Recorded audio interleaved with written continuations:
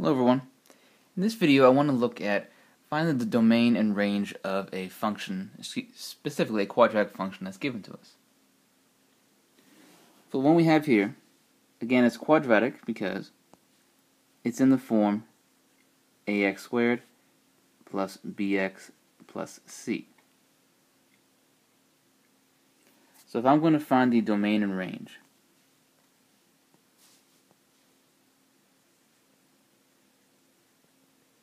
for starters, the domain for a quadratic function, where in this case our a is 1, b is -2, and c is -1, is automatically going to be all real numbers. Quadratic functions, by definition, are never going to have variables in the denominator or radical values, so we can assume that there aren't going to be any major restrictions, which means our domain is going to be all real numbers. And that's the symbol I've given you here. Or in terms of interval notation, that would be from -infinity to +infinity. Both of these mean the same thing. To find our range,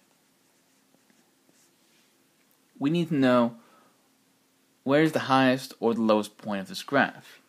Remember, for quadratic functions, they're parabolas, which means they have a minimum or a maximum. Now to start, we look at the a value for our function. In this case it's +1. Since it's positive, since the a value is positive, that means the graph will open up. In other words, the graph will look something like this, which means it has a minimum value or lowest point.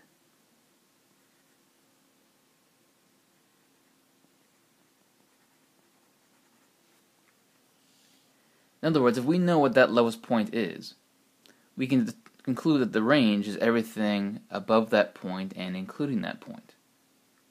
So with quadratic functions, the best way to find the range is to determine the minimum or maximum value, and then use that to make your new range. So to find the, in this case, minimum value, we're going to use our vertex formula, which is opposite of b over 2a, which will give you the x value of that vertex. Once you have that value, you put it back into the function itself to figure out the actual minimum or maximum, in this case minimum. So again, if I have x squared minus 2x minus 1,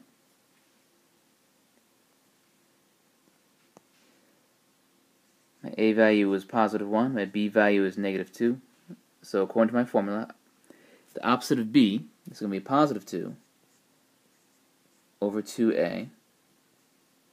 So 2 over 2 gives me 1. So now to find my actual minimum value, I want to find what is f of 1, f being the original function. So putting 1 in there gives me 1 squared. Minus 2 times 1, minus 1, so I have 1, minus 2, minus 1, which gives me -2. So finally I have the vertex of 1, -2. So my minimum is 1, -2, which means everything in this function is bigger than or equal to the value of -2. Since we're talking about range, we're focusing on the y value. So if everything in the range is bigger than or equal to -2, we'll say our range y is such that y is greater than or equal to -2, or in interval notation, we'll say from -2 as our lowest point to +infinity.